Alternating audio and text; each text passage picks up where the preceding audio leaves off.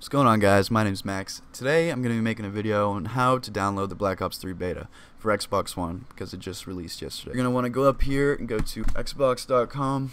Then once you get here, you're going to want to go to the top right, click on your name, and go to redeem a code. If that code doesn't work, which it didn't work for me and it hasn't been working for a lot of people, you're going to want to go down here to where it says United States, click on that, or wherever country you're from, and switch that to Brazil.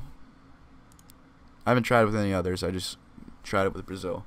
So click back here on that. You can translate if you want, and then you're going to want to type in your code, and it should work that time. You can click confirm, and it's going to say like Black Ops 3 multiplayer in Spanish, and then you're going to click confirm again, and then you're going to want to switch back to your Xbox. Next thing you're going to want to do is head over to your Xbox, go to your games and apps. It should be on your little menu.